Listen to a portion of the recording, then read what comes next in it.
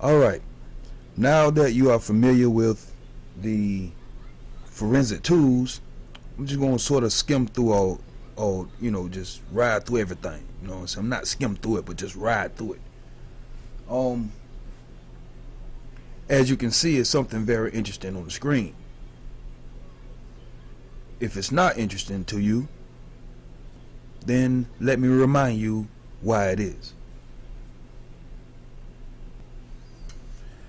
How many of you are familiar with the Kimberlu Wiles statements on Facebook?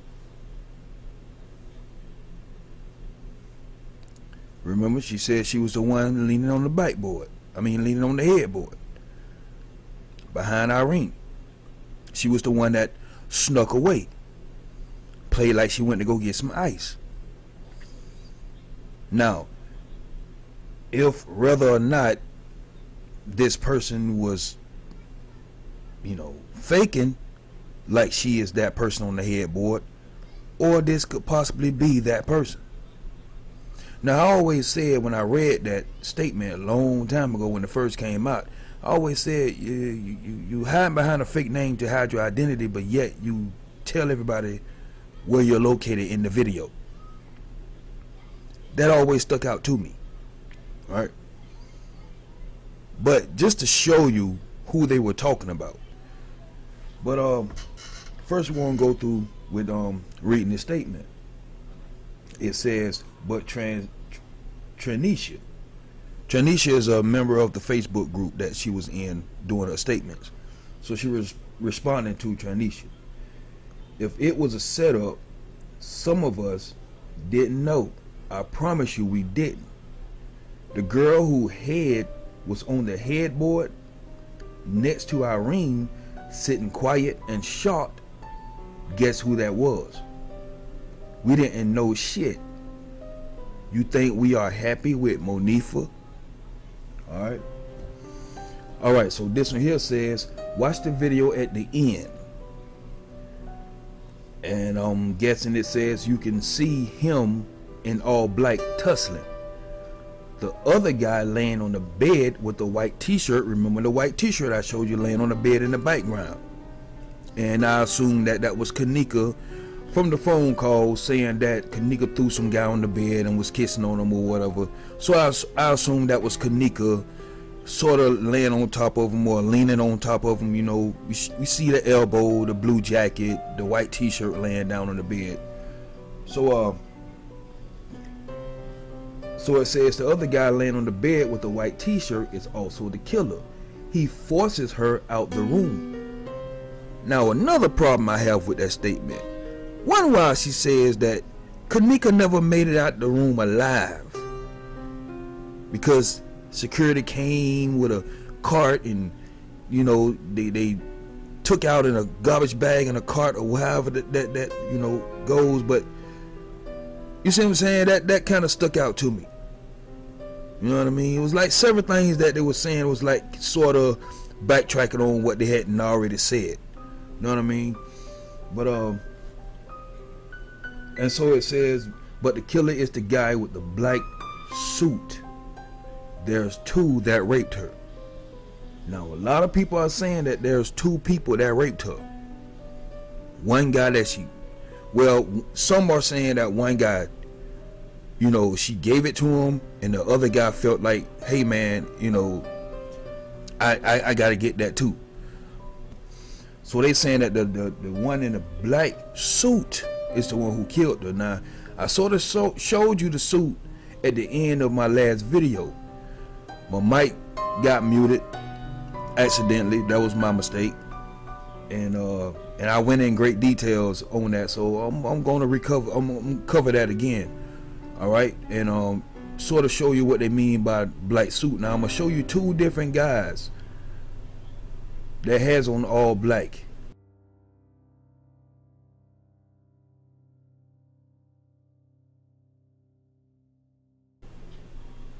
But this particular person has on a black skin tight suit.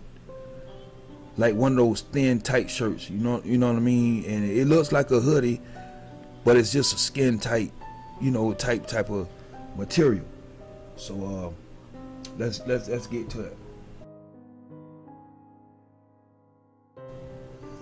So now here you have the so-called Kimberlu Wiles. Now, this is not Monifa. All right, we all know that Monifa, she carried that damn ponytail around like a goddamn racehorse. You know what I mean? That's not Monifa. I was assuming when I first seen it, I said, well, damn, maybe that's the tall girl with the Adidas on. But there's no Adidas nowhere, no white design, no white logos, anything on this shirt. But what we gonna do is we gonna put a little bit of forensics on it, and we gonna go past this. All right.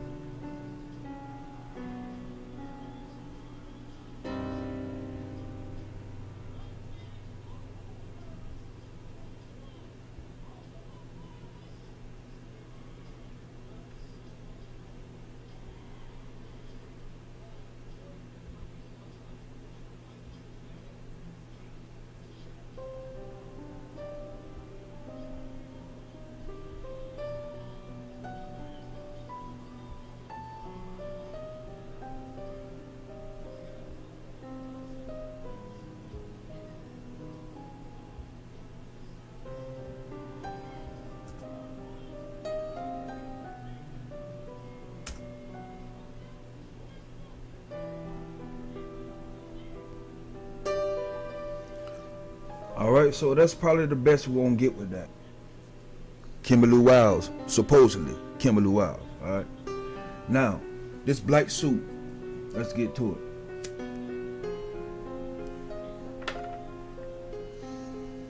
First let's get to the pat on the head.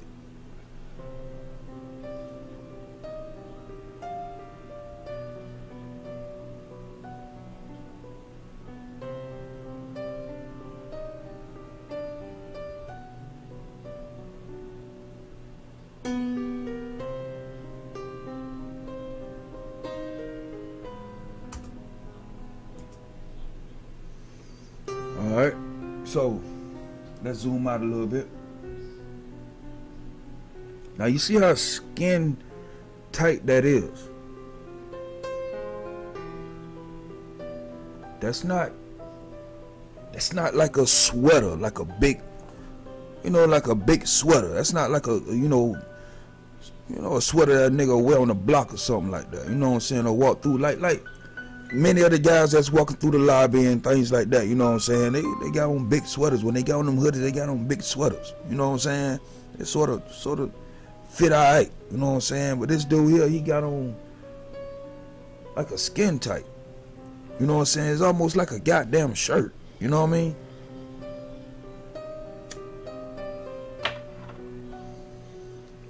So let's go a little further. He patted on the head.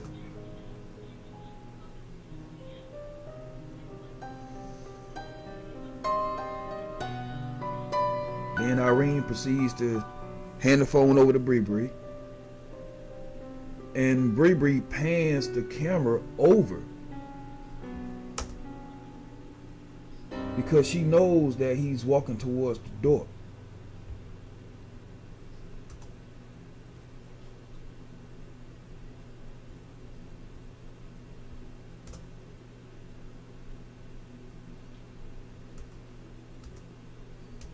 Now what we're going to get is a glance of the back of his head.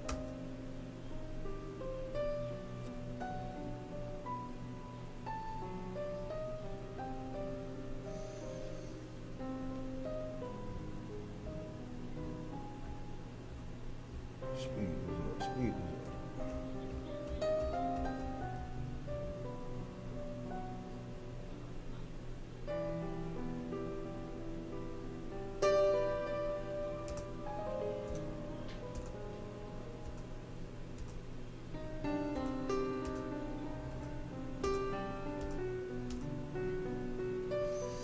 That's a glance at the back of his head. Alright. See if we can get a little more detail. So let's bring that back just a little bit.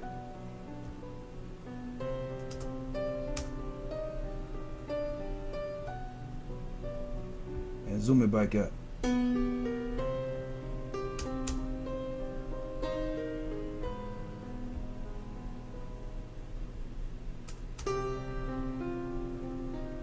So as you can see, that's an all black shirt. That's the back of his head, right? Now, also,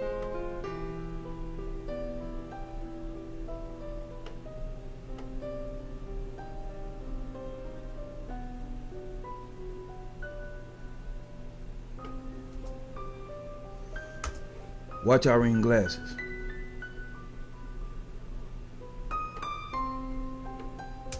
When she leaned forward, he's already in front of her and he's about to pat her head right about now.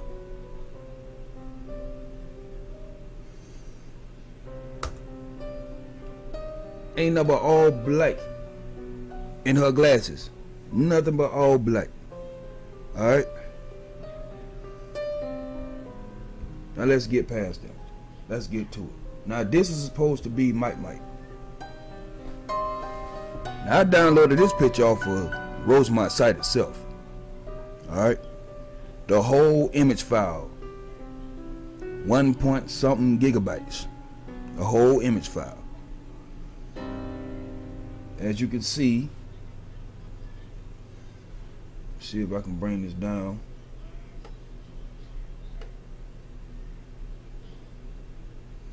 As you can see right up here, they have it titled as Mike. Alright. So that's Mike. Now let's get Mike in the lobby. In the lobby, y'all already seen it. I understand that.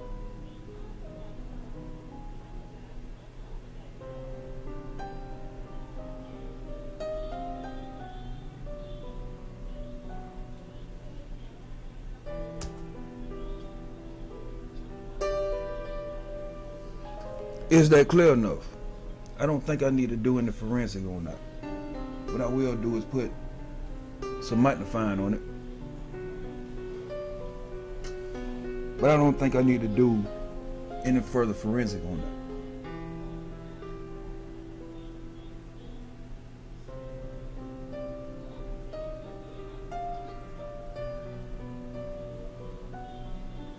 What you think? Might or not?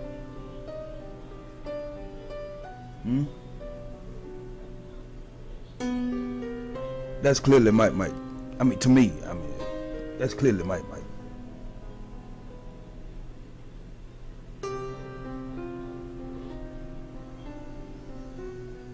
So, the more interesting thing about this dude is Bre Bre. Oh, Bre Bre. Oh, and by the way, you see the skinny sleeves, the skin tight what shirt, maybe hoodie, look like in the back right there. So that's definitely the guy who patted her on the head. Alright. Take what you will with it. Let's move forward.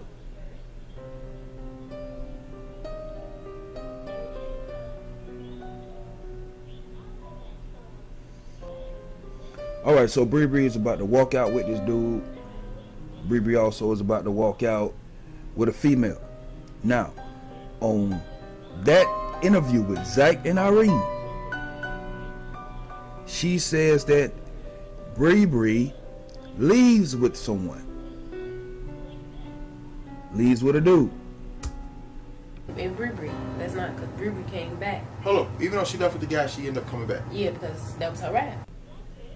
But also, in Bre Bre's statement, Bre Bre left with a female who didn't have a GPS.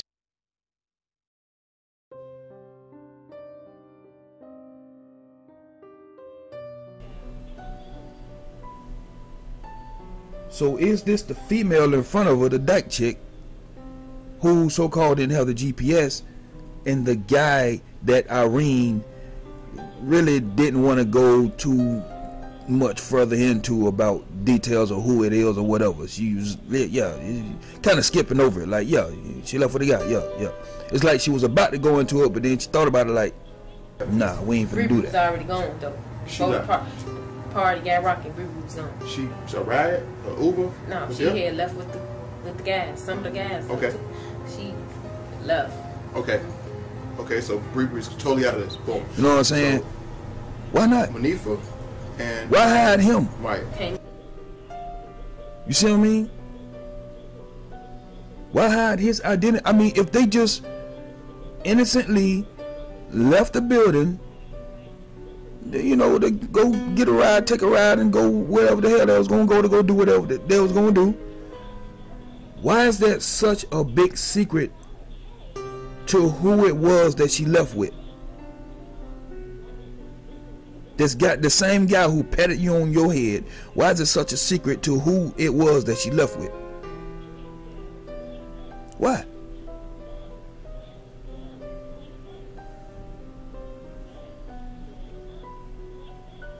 Alright, let's move further. This is an anonymous text message. You know what I mean? They're talking back and forth to this person, but a few things stood out to me. But this one thing I want to look at is the fact that this person says, but they're not blaming her because she was last seen with her. They blaming her because she was grimy. They're talking about Monifa. Everybody keeps saying Monifa was grimy. Monifa was grimy. This person even said that Monifa stole from Kenneka at one point in time some money out of the house. Now they're saying, now this is the interesting part. Alright. Now they're saying that Monifa, after the disappearance of Kenneka, okay, first of all, Kenneka had this case called a Michael Kors case. Alright? On her phone. A Michael Kors phone case. They saying that after the disappearance of Kenneka, Monifa ended up with the case and told somebody else that Kenneka gave her the case. Okay, so let's go further. She stole from Kenneka's house before, but this is just what I've heard people talking about. She stole money from her before. The night we was at the party, when she first got there, she had a Michael Kors case on her phone, and people blah blah seen Monifa. I guess they named the person who probably seen Monifa. Seen Monifa with it after Nika passed. And it goes further down and says she even told J-Rock that Nika gave it to her. But how? And you're right. How? Now, let's get to this Michael Kors case. First of all, I want to show you this.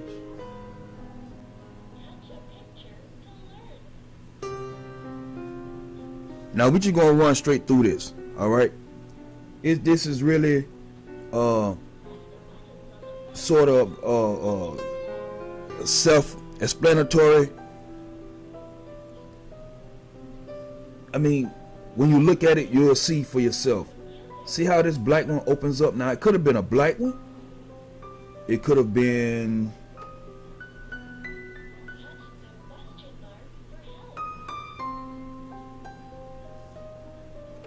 It could have been this one right here.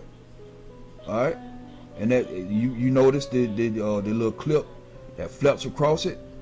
The black one is the same way, flaps across, and it opens like this. You see what I'm saying? There's no zipper. So when you have your phone in it and you close it, you can see the white edges around it. Okay,